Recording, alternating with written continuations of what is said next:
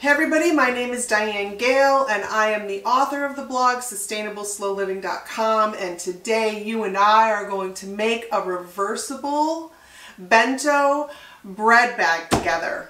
I just made my first one of these to do the pictures for this post. It was super easy and tons of fun. They are made from a breathable material so that your bread, your homemade bread, when you store it in there, has airflow and the moisture is wicked away from it. The preferred material for these bags is linen, but when I was at the fabric store, all they had was a linen cotton blend, and I have no idea how much regular linen is going for nowadays, but the linen cotton blend was $40 a yard, and I decided that was just not a reasonable price to pay for a bread bag. And besides, it was more like an upholstery material that really wouldn't have worked for this project anyway. I'm very excited about these as an eco-friendly option to store your bread, and they do keep your bread fresh longer. The design of a bento bag is an origami design. It's a Japanese design, and in order to make one, your material needs to have a 1:3 ratio. So this bag, which is the perfect size for a loaf of artisan bread, I cut my material 12 inches wide by 36 inches long. You can make bento bags for different things, and you can change your measurements to make them different sizes. You just always have to have that 1:3 ratio. I'm making it reversible, so I'm using two different materials. The other materials that are recommended for these bags are cotton and muslin. So I picked up a piece of cotton and a piece of muslin. I'm going to use one for one side and one for the other. I have cotton pinned my 12 by 36 inch piece. And I don't know if you're going to be able to see this from way over there, but I have pinned them right sides together.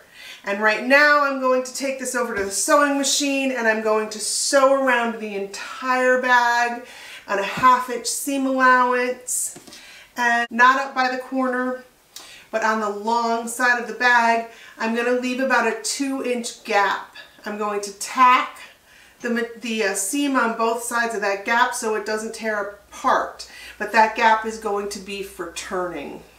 And before I get started sewing that seam, I do want to point out to you, because I forgot to tell you, that it's very important that you wash and press your material before you start this project, because otherwise, you know, cotton and linen and muslin are all known for shrinking. So you don't want to make your bag and have one material shrink and not the other. It'll be all misshapen. And you definitely want to iron it as well, so that when you cut it out, you're actually cutting, you know, 12 by 36 inch pieces. So, all right, I'm going to go ahead and I'm going to sew that seam, and I'll be right back. Okay, you guys, so I have sewn around this whole thing with a 1/2 inch seam allowance. This is a really light thread, so I don't know how it's going to really show on here, but you may be able to see where I have left the gap, and I've tacked at both sides of it. So this corner is where your 2-inch gap is. And I'm just going to stick my thumb in here, and I'm just going to start pulling the material up toward the other end, because you want to go to the long, like, you don't want to start right there at the corner pulling your material through. You want to go to the other end. It will start to bind up on you coming through the hole if you go too close. So I went down to the far corner. I'm sticking it up through with my fingers, and then I'm just going to start pulling it all through. And hopefully you could see what I mean by how quickly all of that came through. That would not have happened if we would have started down on this end that's closer to the hole. And then you can just start working the last of that material through.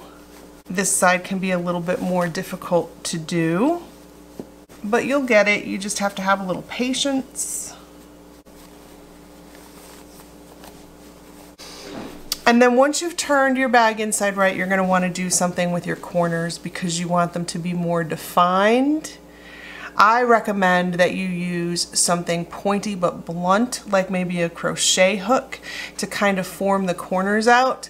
I am going to use my scissors today because that is what I have here. I don't recommend that you use something sharp with your scissors. You're always running the risk of pushing through the corner. So I'm going to go back to this gap that we have left, and I'm going to take my scissors and put them up in here and go to a corner. And then I'm just going to gently kind of push the material out to get that defined corner. Now, because we didn't trim some of the seam, you can actually like clip the corner off, and then you're going to get an even more defined piece right here, and I didn't do that. And I'm fine with that because of the look of this bag.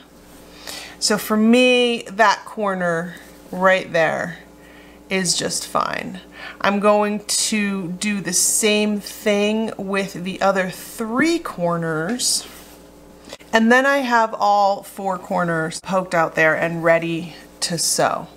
So I'm going to take this over to the sewing machine and I'm going to top stitch around all 4 sides as close as I can to the edge.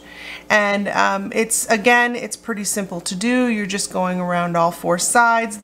The one thing that you want to do is you want to make sure that you catch the edges of this material here at the gap, because you want to close that gap off without leaving any holes.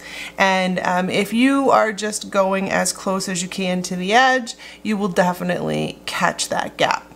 Another thing that I'm going to do is I'm going to start not at a corner, because you're going to have to tack at your beginning and your end. And the tack is going to be on the corner if you do that. And when you're finished with your bread bag, one of the things that's going to be very noticeable is going to be the corners where you tie your bag. You'll see when we're done later. So I'm going to start just a little bit in so that I can tack and then go around all 4 sides. And when I come back, I can tack right there again to close everything off. Okay, you guys, so here we are. I have sewed along the edge. Again, this thread is so light that I'm not sure if you can see it, but I got as close to the edge as I could. This next part is the part that I had a little bit of trouble with. Well, not the very next part, but we're coming very close to it. So you're going to take your bag and you're going to lay it out on the counter, and then you're going to take the corner and you're going to fold it down like this.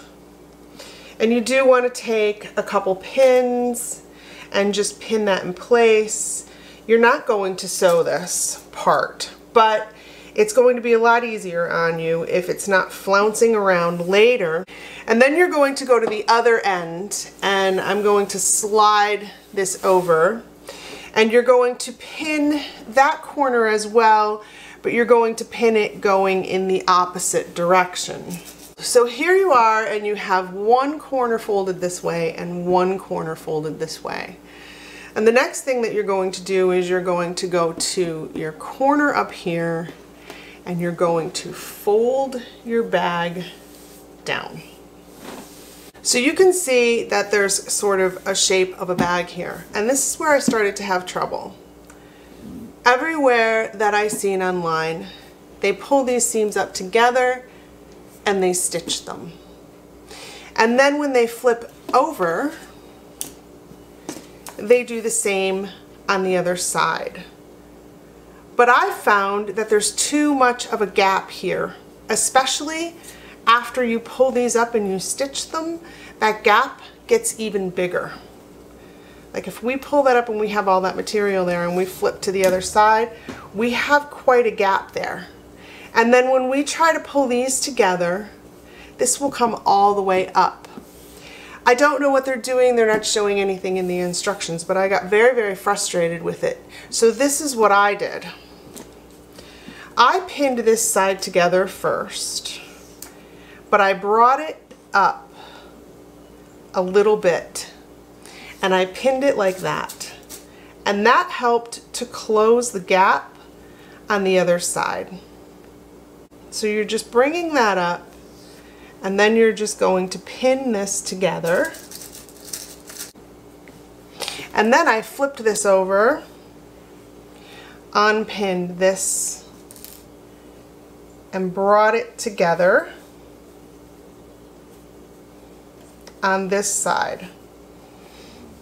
And it is still higher, like it's a longer seam than the other side, which is fine because I believe that's how the bento bag is supposed to be. Now, if it's not, I can't really figure out exactly what I'm doing. I'm thrilled with my bag and you'll be thrilled with yours. I looked at so many tutorials and I looked at so many videos, and it just seemed like both of their sides were even, yet all of their measurements were a 3-to-1 ratio. So this is what I did. And then on each side, you're going to sew your seam. So I'm going to get rid of all of the extra pins in here. They're not necessary. And you want to tack really well on each end because your bag is going to open like this. And when it does, you know, when you're in daily use, you're going to get some pressure here and you want this to be tacked really well. So I'm going to go over the machine and I'm going to sew these seams. I'm going to tack really well on both ends and I'm just going to bring my new seam just inside of this one. Alright, so again, we don't have like perfect seams here. We really don't. I'm trying to get where I can show you that. Again, I don't know if you can see because it's so light, but we don't have perfect seams here. They're not lined up perfectly, and that's okay. This is a very casual project, and it is actually a complete project because you can use it this side, right? And then you can reverse it, which is the way that I like best. Just take and push your corner out and then turn and push your other corner out. And there you go. You have a bento bread bag. Here's a bag that has a loaf of bread already in it. I'm crazy about these bags. They are so wonderful, so simple. The really great thing about them is, you know, they're not going to keep your bread fresh forever. Nothing is.